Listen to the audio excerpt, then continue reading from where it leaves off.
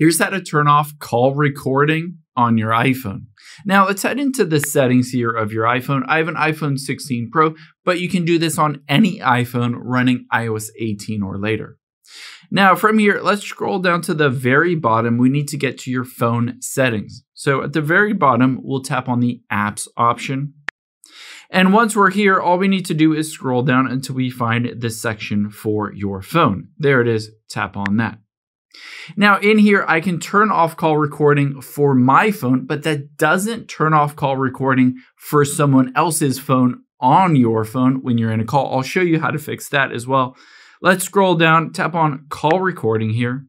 And now all you need to do is turn this off. This prevents you from recording calls when you're on a call with someone else.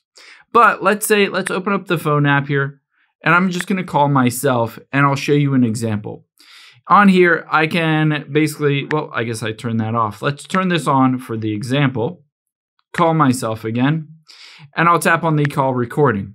Now, it does say this call will be recorded, and there's an audio prompt anytime someone else is recording your phone calls. This isn't when you're recording them, but someone else is recording them. You have two different options on here. One is that you can just hang up the phone if you don't want it to be recorded, but you can also see that little red square. Just tap on that red square and it will stop recording that specific phone call. Of course, you can always end that call. If you immediately hear, hey, this call is being recorded, you might just want to hang up and redial them and say, hey, I would prefer you not record my phone calls.